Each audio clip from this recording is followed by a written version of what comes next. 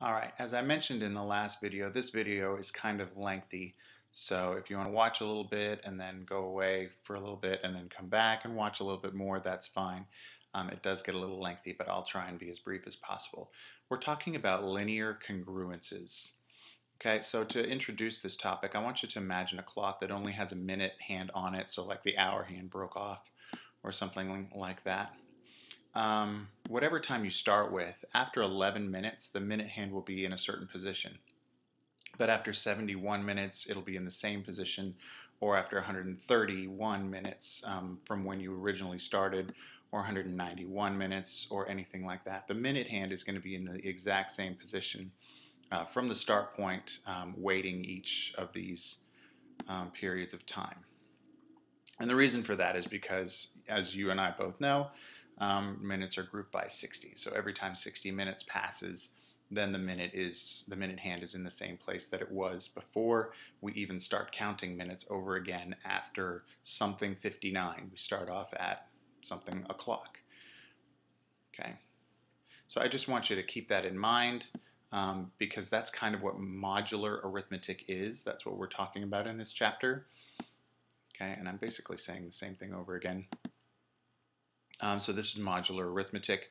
Whenever you're dealing with time, the minutes of time, you're dealing in modulo 60. That number, that 60, that kind of cycles, is called the modulus.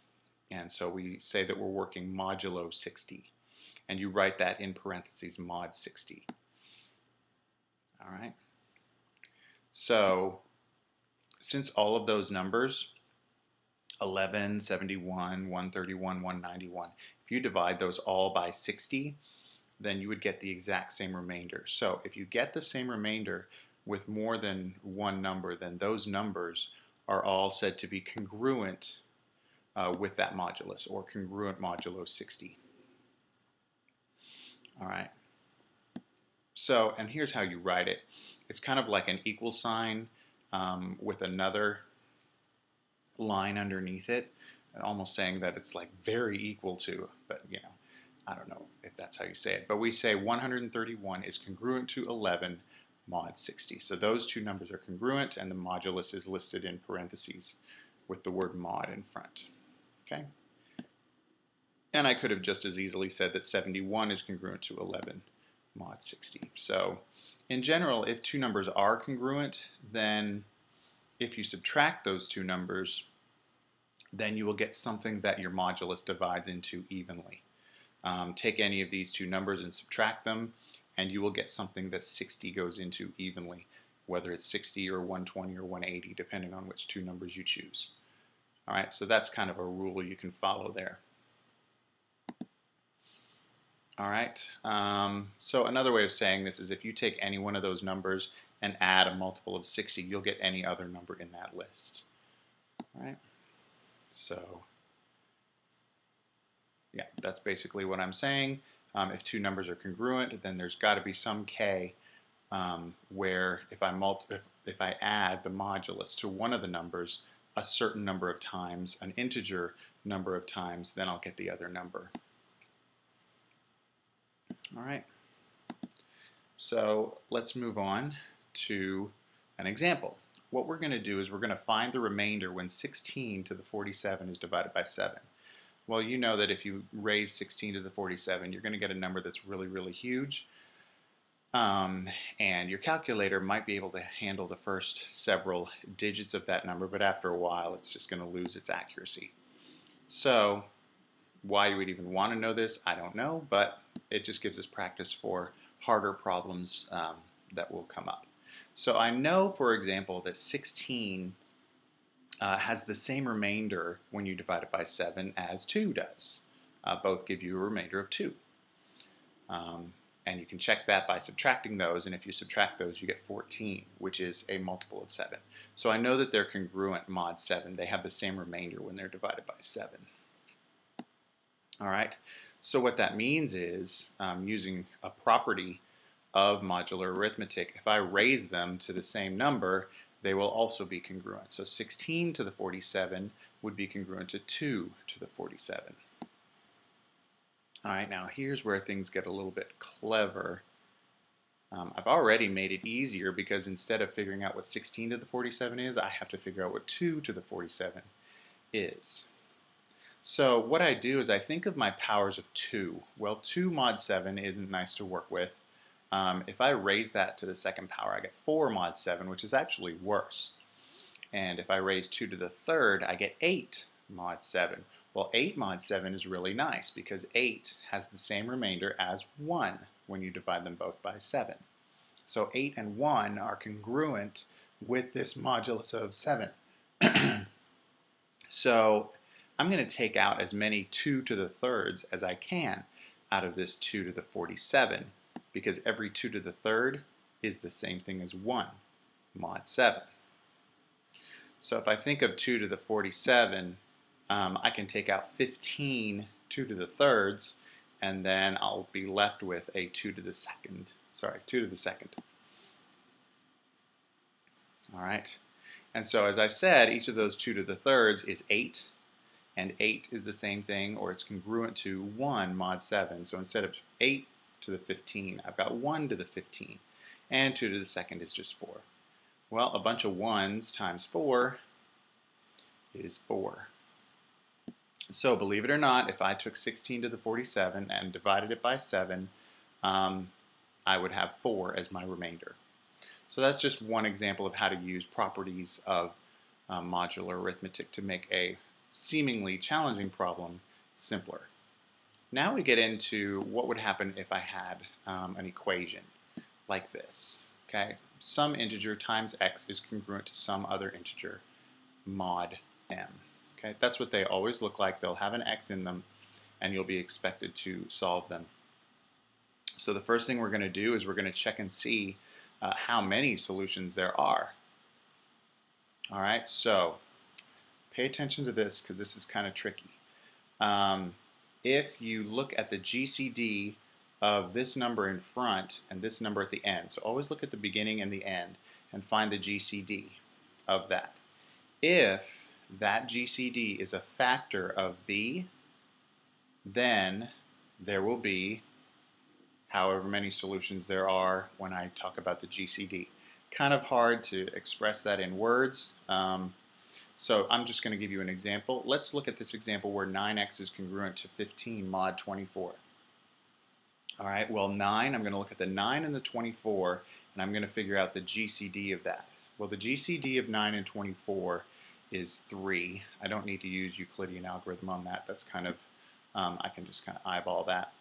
And so I look and see if that GCD of 3 actually goes into this middle number here, this 15, and it does, so that means that there are going to be 3 solutions. Okay, whatever the GCD is, that's how many solutions there will be. And now I just need to know what they are. It's one thing to say how many there are. Now I need to figure out what those solutions actually are. All right, so let's do that. We can divide each of the numbers, every single number in that original problem, by 3, right? So saying that 9x is congruent to 15 mod 24 is the same thing as saying that 3x is congruent to 5 mod 8. So I will actually divide everything by the GCD since everything is divisible by the GCD. So I start with 5. So what I'm going to do is I'm going to take this 5 and I'm going to keep adding 8s to it. And every time I add an 8, I'm going to create a number that is congruent to 5 mod 8. It's going to have the same remainder when I divide by 8. So I'm just going to keep adding 8s until I get something that is divisible by 3. Remember, I can't use fractions in these problems. I have to use integers. So I'm going to keep going until I get a multiple of 3. Well, if I add 8 once, I get 13. And 13 is not divisible by 3. If I add 8 again, I get 21. And that is divisible by 3.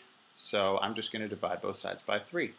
So 3x divided by 3 is x. 21 divided by 3 is 7. So x is congruent to 7 mod 8. Okay? And if it's 7 mod 8 is going to be the same as 7 mod 24. So my solutions are 7 mod 24. And then I'm going to keep adding 8s. to that. So 7 mod 24, if I add 8 to that, I get 15. If I add 8 to that, I get 23 mod 24. If I add 8 again, I get 31 mod 24, but that's the same thing as 7 mod 24. It's going to give me the same remainder as 7 would. Okay, so these are my 3 solutions. Obviously, there are infinitely many, but these are the 3 unique ones if I'm talking about mod 24, so anything between 0 and 23. Those are the only 3 that would work. All right, so now another example, I'm going to solve 18x is congruent to 144 mod 99. I'm going to first of all see if there are any solutions. So I look at the first and last number, 18 and 99. The GCD of those is going to be 9. And if I look at the middle number, 9 is a factor of 144, so there are going to be 9 solutions. And again, I start off by dividing everything by 9 to make a simpler problem. So instead of 18x congruent to 144 mod 99, I can say that 2x is congruent to 16 mod 11. Okay? And actually, that works. I can say that x is congruent to 8 mod 11, and basically I've solved it. So anything that is 8 mod 11 is going to be a solution to this equation that I have at the top. So I'm going to take 8 and I'm going to keep adding 11s until I run out of numbers that are less than 99. So 8 works.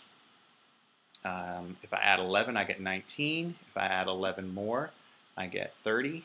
If I add 11 more, I get 41, then 52, then 63, 74, 85, and 96. And if I add 11 more, I will get 107, which is higher than 99, and that actually gives me a remainder of 8 as well. So the whole thing cycles. All right, and so there's a second example of that. And I just want you to think about this for a second, because all of these units that we're talking about, they seem to be very, very separate and compartmentalized. But if you look at this process that we're doing, let's go back to the last example that we talked about. 18x is congruent to 144 mod 199. What that means is, remember our definition of what 2 congruent things are. That means if I subtract 18x and 144, that means that 99 will be a factor of that for some value of x. And what that means, so I'm saying that 18x minus 144 is some multiple of 99. So if it's some multiple of 99, I'm just going to say that it's 99 times some arbitrary integer y. And if I reorganize, I get 18x minus 99y equals 144. And I want the integer solutions to this. Well, that's a linear Diophantine equation. So this whole concept of modular arithmetic is very related to linear Diophantine equations. So you can solve linear Diophantine equations using congruences, or you can solve congruences using linear Diophantine equations, whichever one you're more comfortable with. But I do want you to understand the relationship between those two. Kind of went a little fast in today's lesson, so if you do have questions, and I expect you do, please let me know, either email me or Facebook me, and I will get back to you as soon as I can, and I will see you tomorrow.